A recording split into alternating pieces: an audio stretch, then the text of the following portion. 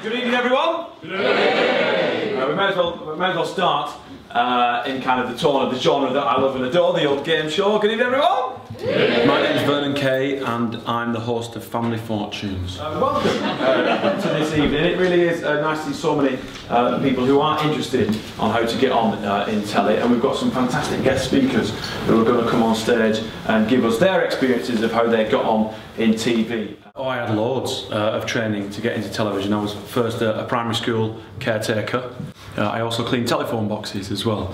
So basically my general career path is I have had no training whatsoever to do with television, which I think is a good thing for people watching this, because if you want to get into telly, then there are certain doors that do open to yourself, which make the industry accessible to you. From a personal perspective, I just wish that I had this opportunity like you've got now to talk to and get some info and kind of get under the skin of people who've been successful in television. The way that I got into television, I was quite lucky, fortunate in that I had a friend who was setting up an actual TV channel, and they had a music show, and the person who hosted this music show was sick one day, and he phoned me up out of the blue when I was cleaning phone boxes in Manchester, and he said, is there any chance you could come to the BBC studios because we need someone to just talk about the brand new U2 single.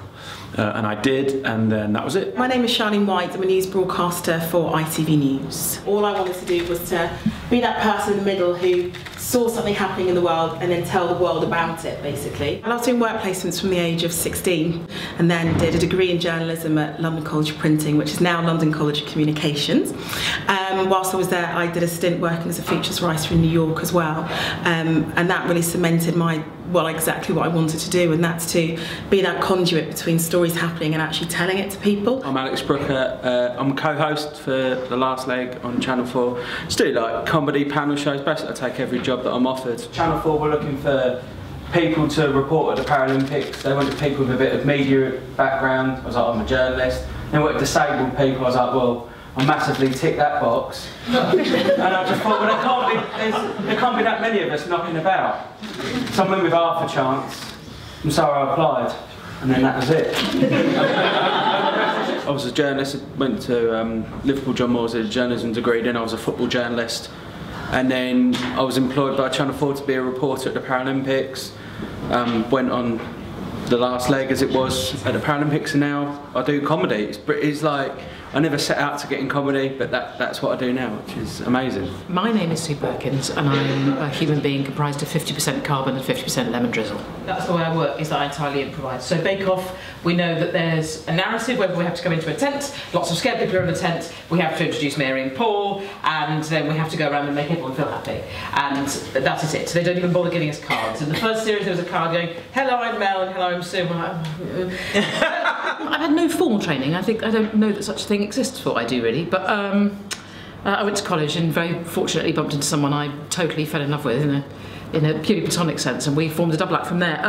I suppose I studied literature, and I always wanted to be a writer, and I sort of think that you need something underpinning a desire to be a presenter, and in my case it's the desire to write. What about new talent, Holly? What do new people who want to get into telly need to do to break down the door? I'm Holly Pye, I'm director at James Grant Media. I represent presenters across the board, factual, sports, entertainment. You've got to learn the skills, and you've got to learn them somewhere where you're able to mess up and get things wrong. And there is an opportunity now.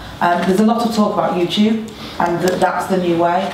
I don't believe it's that easy. Getting into production and finding ways through that actually has been probably more successful for a lot of people. My name is Anna Richardson. I am a presenter, producer, journalist and writer. I actually started off in production first, and then I got a break. So I was lucky, to be honest, very, very lucky. But I always had that focus, and that's what I wanted to do. I found it very difficult breaking into television, actually. So I decided in the end, after doing reams and reams of free work experience, that I was going to do a postgrad. So I did a postgrad in journalism, and the minute I got that qualification, I absolutely flew and got into television straight away. So I found it very, very easy after I had that key journalistic qualification.